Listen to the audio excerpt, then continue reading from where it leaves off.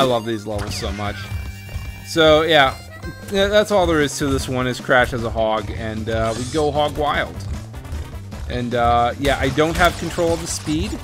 All I can do is jump, and it is pretty satisfying. I do love later iterations of it because you can speed up and slow down, particularly the polar bear. The polar bear is great. And Purr the tiger is also pretty good too.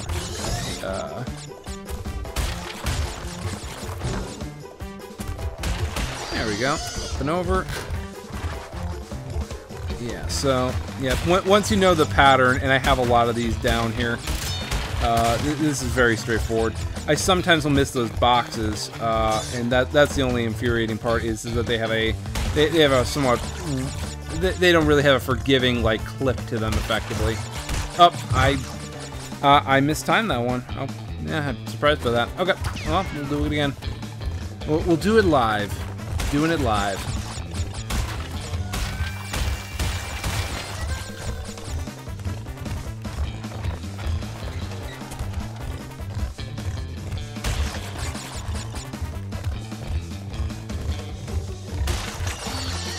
Okay, there we go. Yeah, so once you know the pattern to all these... Okay, I almost thought I jumped over the gem there. Yeah, so...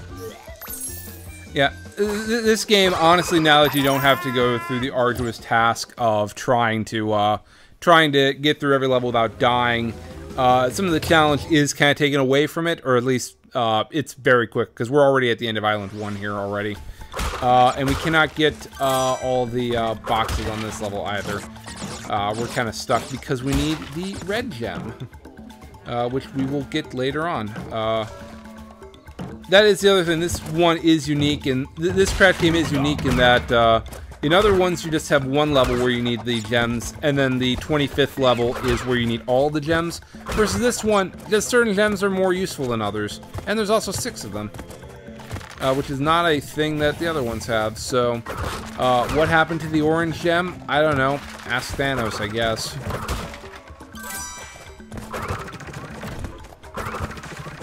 Because, yeah. That said, this one can be a little bit, not hard, just a little infuriating, because you have these long upwards vertical sections, and you can fall. You don't fall all the way down there, as I just described, but in those certain areas you can fall, and yeah, it just warrants a little modicum of caution. And then the fire. And then the fire, you just gotta time the fire correctly and jump across.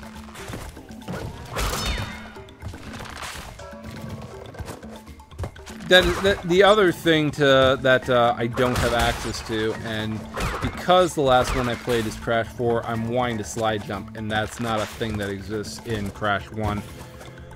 Sadly not. Although it would... Oh, well, there you go. Fried Bandicoot. Fried Bandicoot, indeed. I'm gonna pause this real quick. Adjust my mic here quick. Okay, that's... Yep.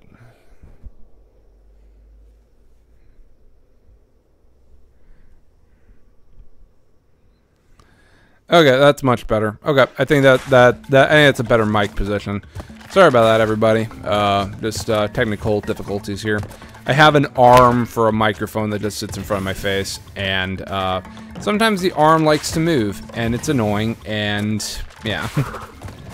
just a production issue here. Oh, they got me. They got me, coach.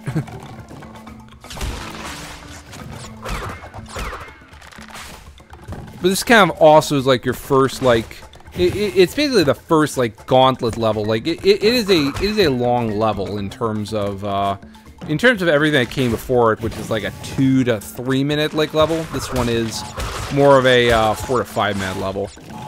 I know it seems like I'm doing the same thing there, but you can actually jump over that explosion. I just mistimed it the first time. Yeah, so we'll go ahead and do this.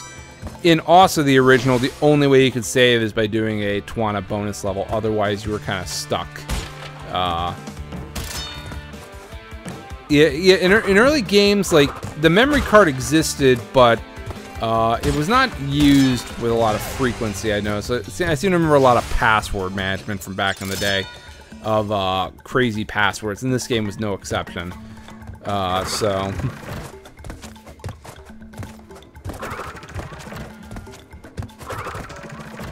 Yeah, so we got one more vertical section, maybe two more, I think.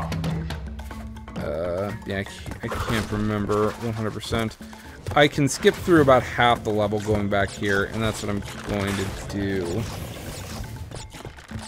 Because we're not looking to get the boxes here, so at the moment, because we can't. So, well, there you go. I slipped off.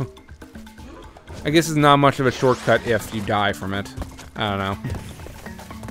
Alright, yeah, so we'll hang out back here. Not because anything that they're throwing at me there is too difficult, but also, if they're giving me the option to skip it, why not? Well, the answer is I'm being punished karmically for my actions. Whee! Okay, try one more time here.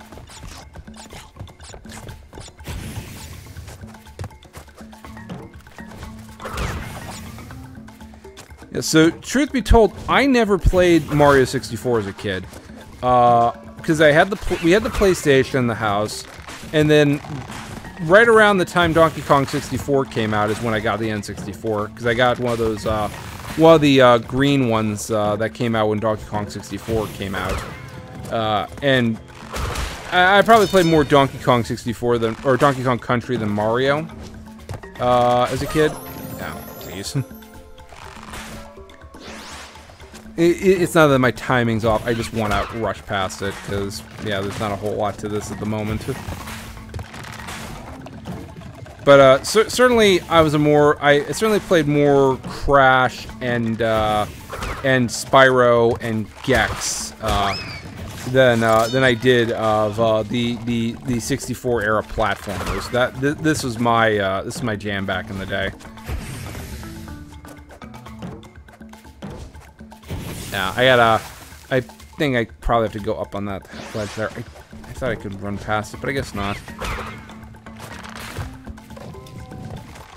Okay. Oh.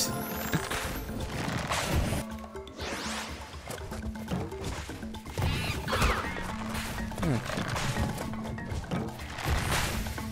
Yeah, so the one I mentioned that nobody knows, Gex was, Gex is impossible to describe. It was...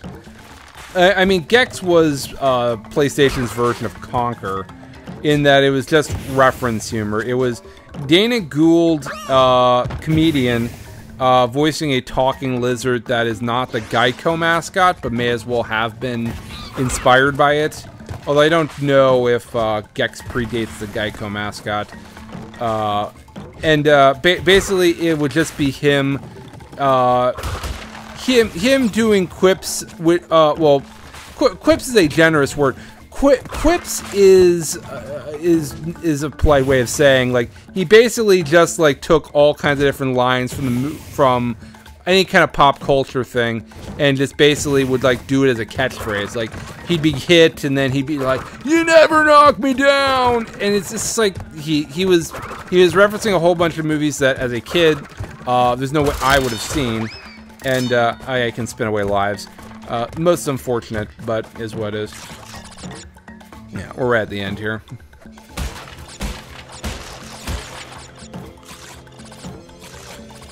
Yeah, I want that life. Oh, what a price to pay. Oh, what a price to pay. That's fine. But yeah, Gex was made by the Tomb Raider people, who now are owned by Square Enix. So naturally, I assume if they ever remake a Gex game, they'll treat it with love and care, like every one of Square Enix's other properties. I'm positive with that, with all of my heart, that that's what they'll do. All right, we're at the end of Island 1 here. If you're missing on the subtext, I've lost faith in Square Enix a little bit. Will I play Final Fantasy 16? The answer is probably I will. Probably. Will I enjoy it? Not enjoyed 1 since 10. So, odds are probably not super in the favor of it. I know they somehow managed to make the most bland version of anything involving the Avengers. Because, yeah, if you're gonna make a game, like, I understand that, you know, the rights to Robert Downey Jr.'s likeness are probably pretty expensive. But also, if you're making a game called The Avengers and you have a character who's Iron Man and looks nothing like Robert Downey Jr., like, you know, like, I'm not saying he had to, but, you know, like, they all look off. And I'm not saying that 100% making them look like their movie counterparts would have helped, but also that's just how I identify the characters, and it's just it's very weird to see that in a game that I'm sure costs a lot of money to make and a lot of money to, like, you know, market. Yeah, I wasn't supposed to be there yet. I gotta hit the exclamation point, and then I can go back there. Yeah, I gotta hit this thing up here, and then I can go backwards here. I was trying to read it if I could, but the answer is I couldn't, because I need to hit the, yeah. There's a thing that right there, obviously, that gets me what I'm looking to do. Yeah. Up. Oh, most unfortunate, but I can still go back up. Okay, there we go.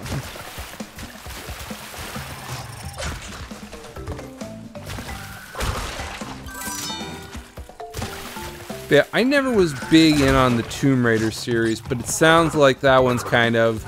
They basically turned Tomb Raider into Uncharted, which I find funny for a bunch of reasons, but it doesn't sound like it's been received as very good, at least the last 2 or so. I don't know. I guess because, like, Laura's like the first, like, girl video game character, like, I kind of want her to the first playable one. Like, I kind of want that franchise to succeed, but, like, I just remember my dad getting murdered by a bear and drowning in, not because he encountered another water bear, just I remember him playing the original Tomb Raider, and he was very bad at it. My dad was very bad at a lot of games, particularly Doom. Now, why as a 6-year-old I was allowed to watch him play Doom, and that was fine, but I wasn't allowed to play it myself. I can't expect to explain why there is that stark divide there. Not that I would have played Doom, but I mean, certainly there was some sort of weird divide that's just like, okay, well you can watch your dad play Grand Theft Auto, but you can't actually play it yourself. I guess that was satisfactory enough. I don't know what to make of that. My favorite boss. Not because he's particularly difficult, just because I just love the concept of Ripperoo. I love the crazy, I think he's a kangaroo? I don't know for certain. I don't specifically know what a Ripper is. But it's just a fun concept. So basically you time where he's going to land with the explosion there, effectively, and that's how this boss fight works. Yeah, I knew that wasn't going to hit. And that one's not going to hit either.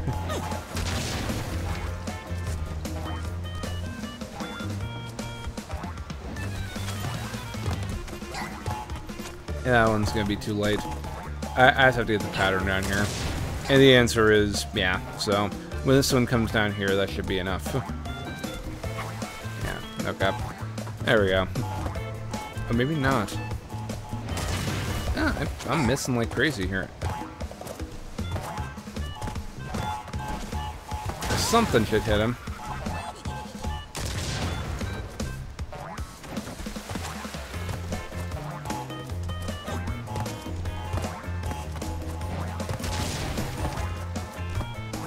Yeah, so I mean, his pattern is pretty straightforward. Although, watch as I almost die from the very straightforward pattern here. I just don't have the timing down. I'm surprised by that.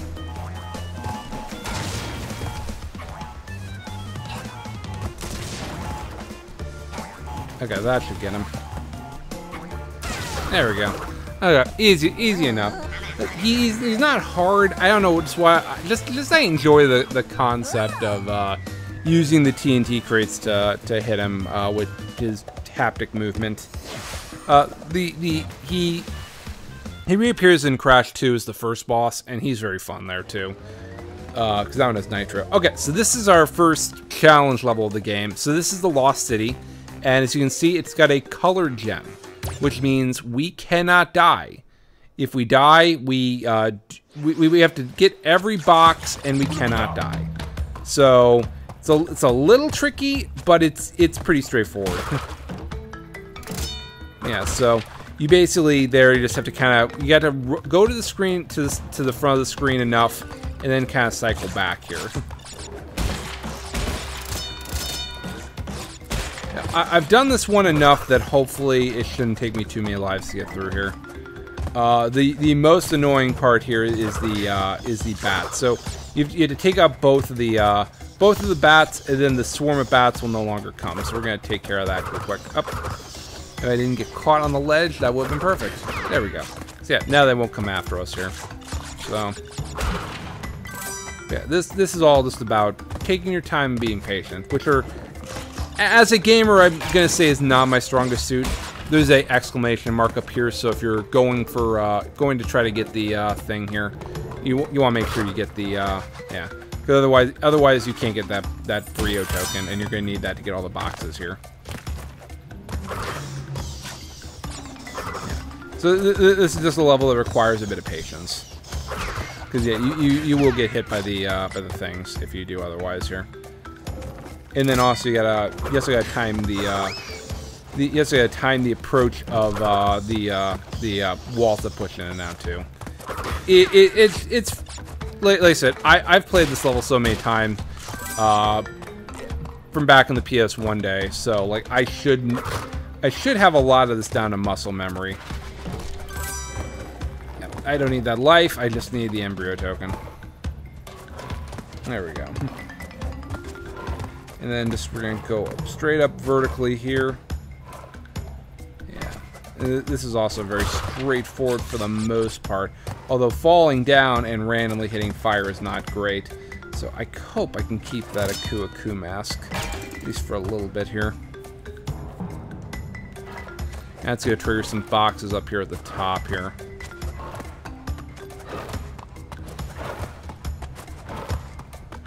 Up.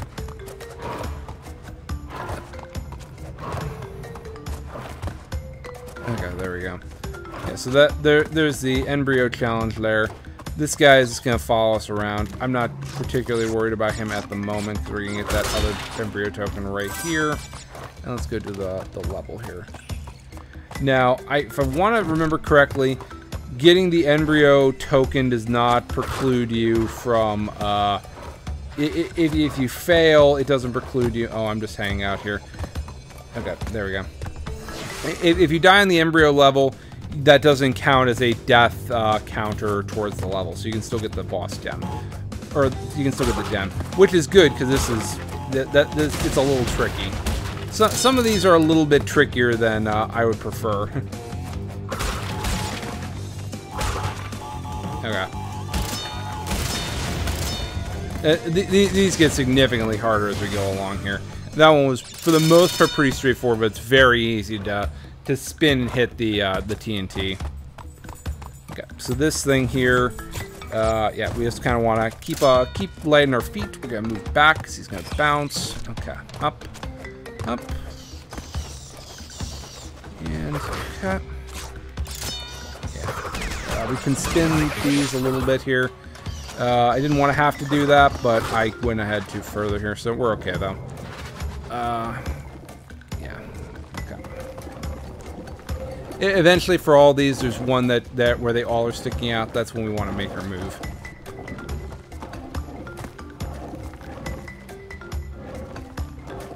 Although these ones don't have that, they're just So he's gonna bounce that way. So we have to time it, because otherwise we can miss that box pretty easily there. Right, hit him. Now we're gonna take a step back. Oh, that sucks. We were right at the end, too. Alright, we're gonna go ahead and go back out here then, and we're gonna try this one again.